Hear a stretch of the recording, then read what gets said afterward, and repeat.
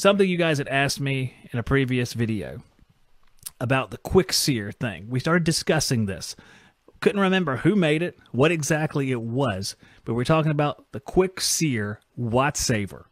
Now, it turns out, and this should have been pretty apparent, it's made by Quick Products. You know, duh. Quick Products makes the quick sear. Here is a picture of it for those of you who are watching on YouTube. The QT6000 Quick Sear Watt Saver. And what it says is recently highlighted on the US. This is going to be like we're the best sort of thing. Let's skip down to say how it works. Quick Sear is an innovative and cost-effective electronic control that operates in the cooling mode of an existing air conditioner or heat pump. By varying the airflow of the blower motor, Quick Sear Watt Saver provides the best balance of airflow for the conditions in the home.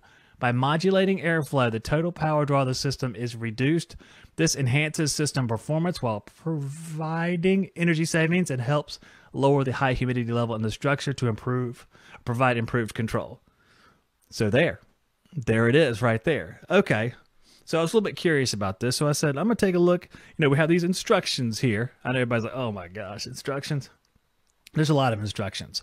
You know, this is the whole form that comes with this thing. And for people on the podcast, I'm going to kind of read through some of this stuff. This is steps 1 through 6. You have to verify it's a PSC blower. That's what they're for. It's not for use with X13s, even fixed speed ECM motors. It's for PSC motors. It shows you how to wire it. And basically you have 3 blower taps.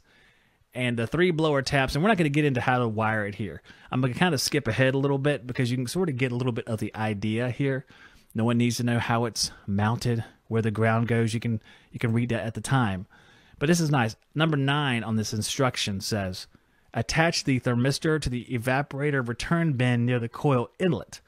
So you have a temperature sensor near the coil inlet that's going to give you an overall temperature of that refrigerant before it gets superheated. So it is taking a temperature there to make its calculations. So that's kind of cool right there. So it's a cool little board. And like I said, I did put one of these in a long time ago. So it's a little bit foggy, but it is taking that temperature. So it knows when that temperature is getting too low and when it's getting too high. So you can change the blower speed based on what that temperature is. For example, if you have a coil, maybe it's way too high. The temperature is way too high. So you slow the blower speed down. So that superheat comes down, the pressure comes down, and therefore the temperature comes down.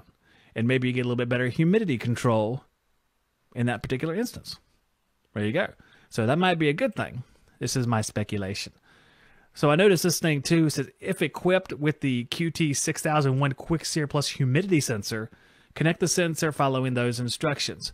So it actually has a humidity sensor as well that's optional, which I think I would want. I would think I would want that. And it shows you how to wire it too. There's the whole thing with the 3 different speeds. It'll switch between the 3 different speeds. And as you can see here, and I'll describe to podcast people, it's like a go-between between your existing relay and the motor. So instead of sending power directly from the relay to the motor or from the relay board to the motor, you'll actually go into the Quick Sear and it'll decide what speed the motor runs.